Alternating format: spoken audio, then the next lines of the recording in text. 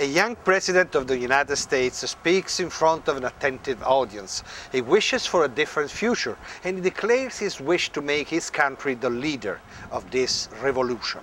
He speaks about the environment. Is it President Barack Obama? No.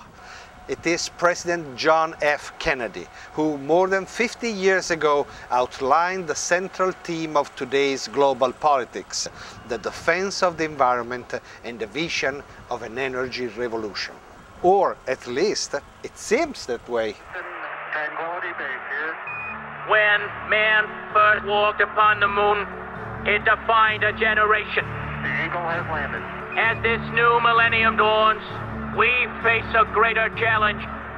Climate change threatens our very existence.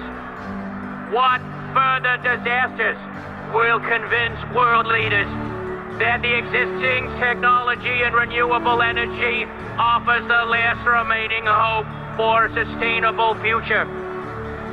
Hollow words and spineless resolution have failed. Now is the time for an energy revolution. Will we look into the eyes of our children and tell them that we had the opportunity but lacked the courage? Will we look into the eyes of our children and tell them that we had the technology but lacked the vision? Or will we look into the eyes of our children and tell them that we faced our challenge and that we fought for the energy revolution?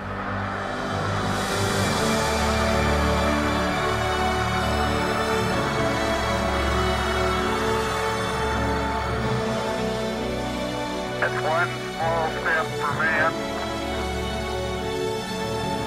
one giant leap for mankind.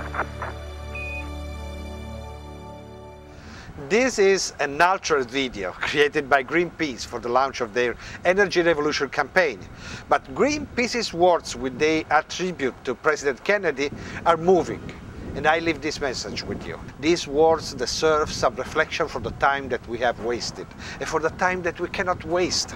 We need responsible heads of states with a vision, today, now, and moving forward.